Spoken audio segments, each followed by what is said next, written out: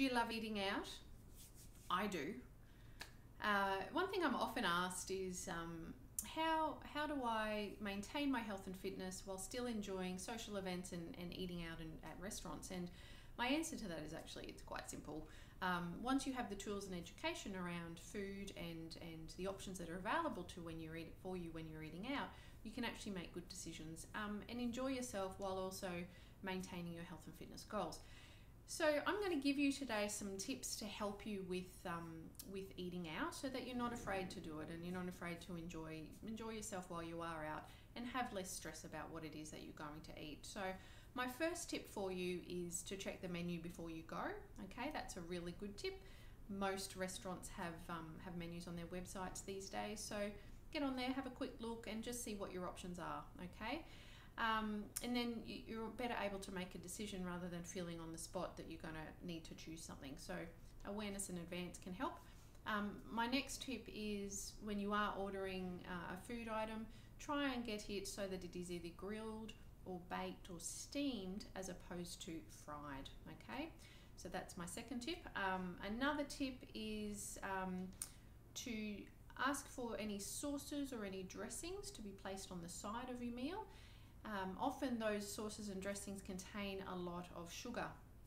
So asking for them on the side means that you can choose how much or even if you want to include any of that sauce or dressing onto your meal.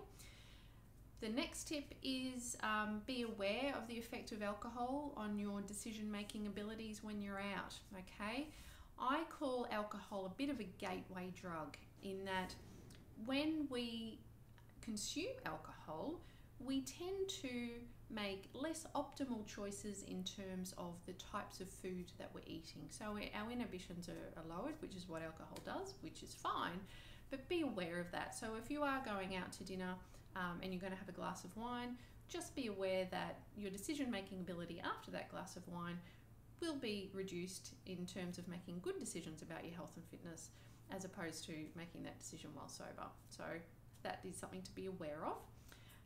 And also, if you are choosing to enjoy the experience perhaps with a dessert or a cake or for someone's birthday or something like that, perhaps you could share that dessert as opposed to eating it all yourself. So still being able to taste and enjoy the experience of having that dessert, but not having to consume all of it.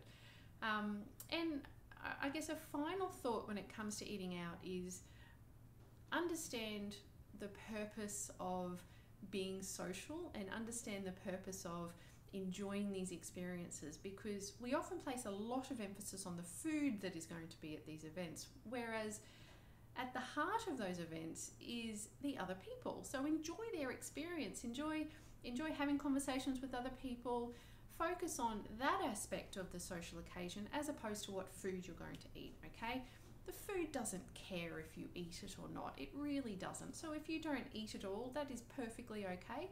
Focus instead on enjoying the company of the people that are around you, because those are the experiences and memories that you're going to have for a long time as opposed to the food. Okay, so I hope those tips have helped you. I have a lot more. I'm a seasoned professional at eating out. I've been doing it for many years, and I want you to enjoy yourselves while you are being social, but also not self-sabotaging and not feeling like a failure or falling off the wagon when that happens. So if you would like any other tips, just let me know. I'm happy to help, and I have many tips for you.